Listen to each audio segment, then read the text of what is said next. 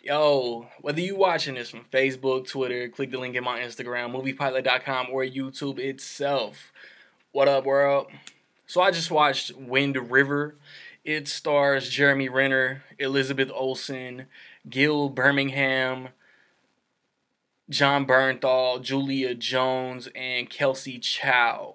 It's directed by Taylor Sheridan, and this might be the first thing he's directed, but he wrote Sicario and he wrote Hell or High Water, two of my recent most favorite crime dramas to come out. If you want to get a shout out in my review of, I'll still go Batman and Harley Quinn. That's what I'm reviewing next.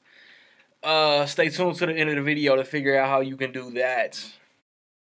So Jeremy Renner is a tracker, a hunter. He's like kind of like Daryl was in The Walking Dead.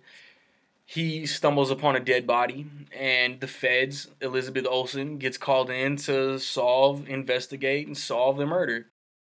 I totally, completely did not expect to be reviewing this movie right now.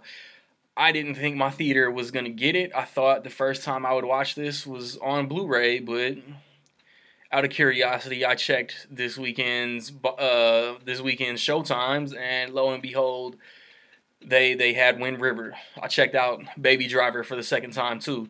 This is in the same tone of Sicario and Hell or High Water. It's a very actor-driven story. The performances from Elizabeth Olsen, from Jeremy Renner, from Gil Birmingham, he's in it a lot. They push the story forward, man. You're along with them for the investigation, looking at the snow.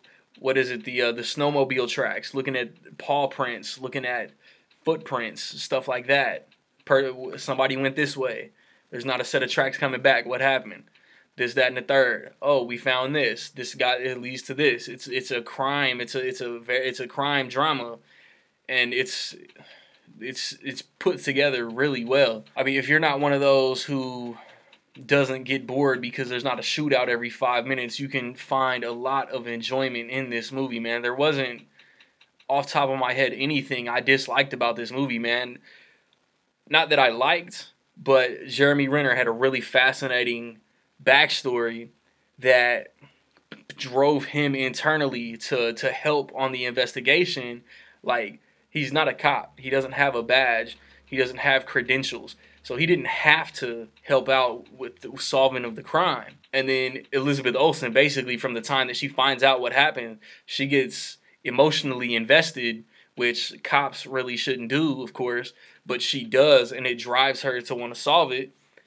And even what actually happened, they showed there's one scene that tells you what happened, and it's fucked up. Like I said, man, there's not anything really to knock this movie for.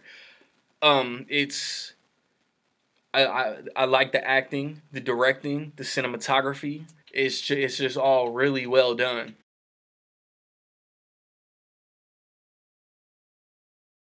So with all that being said, man, in my opinion, I will say that Wind River is dope and a half.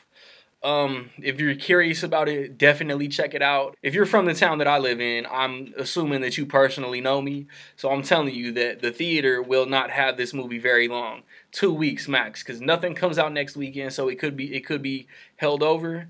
But it will not be here in 2 weeks when it comes out. So if you want to see it soon. If you want that shout out in my review of Batman and Harley Quinn, how much is Wind River going to make this weekend? Be the closest to get your guess in before the box office results come out. Noon Central Time is the cutoff. Also, I almost slipped my mind, man. I, of course, want to know what y'all thought of Wind River. Positive, negative, somewhere in between, man. Let me know, man. Drop a comment. It's real dope to see Hawkeye and Scarlet Witch do a movie together that isn't a comic book movie. In my upcoming videos, Batman and Harley Quinn, of course, that comes out Tuesday. I'll try to get the review posted early Wednesday morning.